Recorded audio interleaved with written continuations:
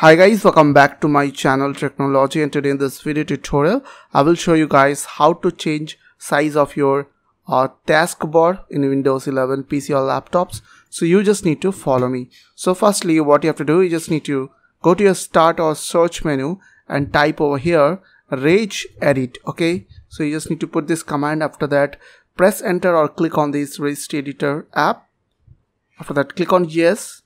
Now on this window, you just need to put this location, means address over here. You just need to copy this location from my video description, and you just need to remove all these things and paste it over here. And after that, press enter from your keyboard.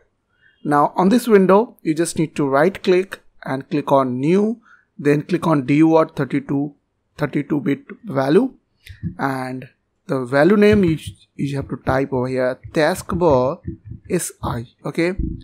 And after that press enter. Now double click on taskbar SI. So if you want to set your taskbar size smaller size, then you have to press set value data 0. Medium, for medium you have to set 1, and for larger you have to press 2, means set 2.